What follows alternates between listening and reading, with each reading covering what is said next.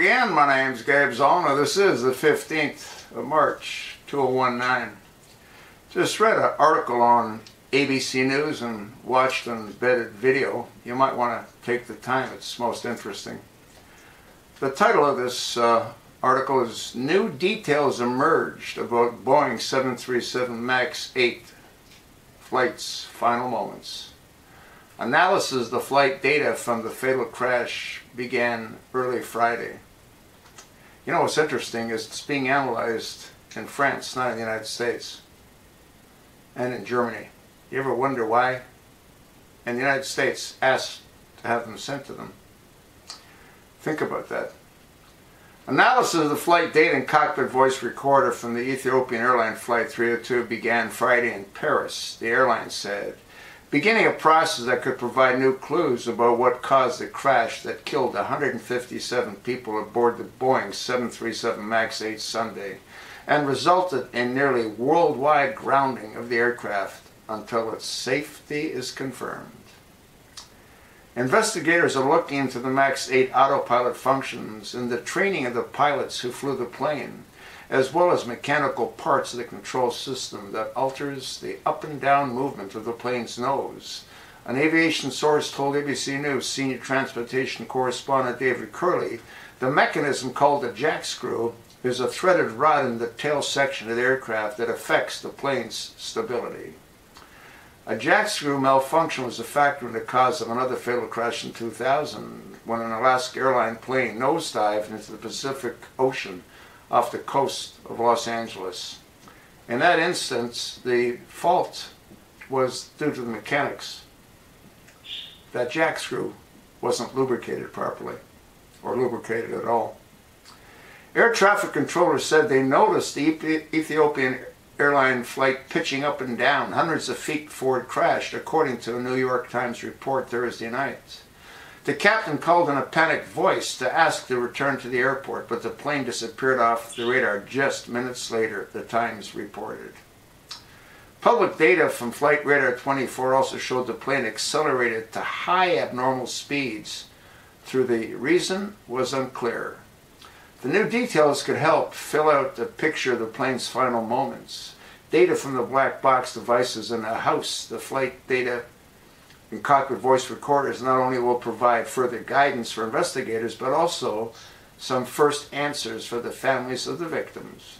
The NTSB, an independent U.S. agency that investigates transportation accidents and issues widely respected safety recommendations, also sent 3 additional investigators to assist in the analysis.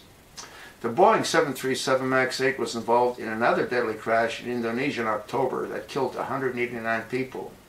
Key questions surrounding apparent similarities in the two plane trajectories, both of which oscillated up and down before crashing within minutes of takeoff, have caused about 40 countries to ground the Boeing 737 MAX as a precautionary measure. Once they start reading out their recorders, they'll know fairly quickly what it is. Is this a repeat of Lion Air, or is this something different? Tom Howder, a former NTSB investigator and ABC News correspondent, told Curley on Good Morning America Friday. Still, the 737 MAX may not be back in the skies until late April, FAA Acting Administrator Daniel Uhl told lawmakers in a briefing Thursday. According to congressional aide, Boeing is implementing a software fix developed after the October crash, and pilots will need to be retrained on it, Uhl said, according to the aide. A major question in the Ethiopian air crash whether the software of the plane's autopilot system might have played a role in the Ethiopian airline crash, as it seemed to have done in the fatal crash of the Indonesian Lion Air 737 MAX 8.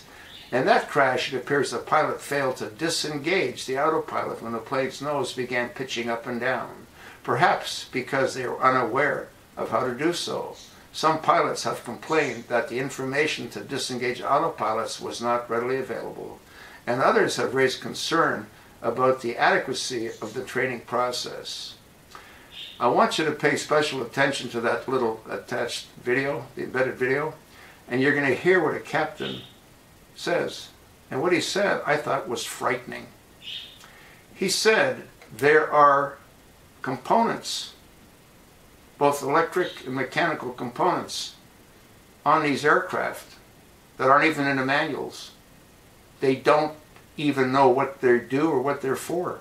That's crazy. That's absolutely crazy. Representative Peter DeFazio, the chairman of the House Transportation Infrastructure Committee, announced after the briefing from UL that he would be conducting a rigorous investigation to make sure that FAA is carrying out its critical safety mission.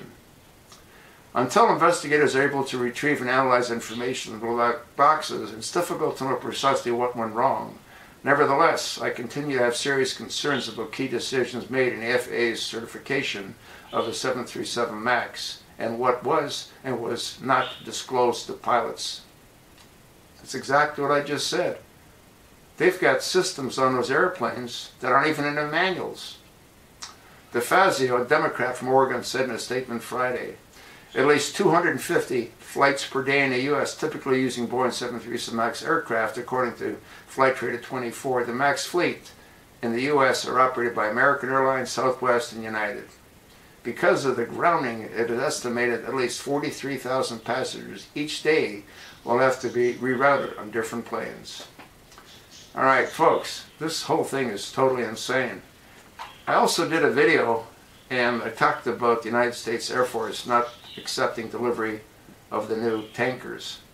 And the reason being is that there's components, used tools, old tools, new tools, garbage, other pieces flying around inside the aircraft that are delivered. And what I thought was real telling is Boeing is looking at laying off 1,000 inspectors.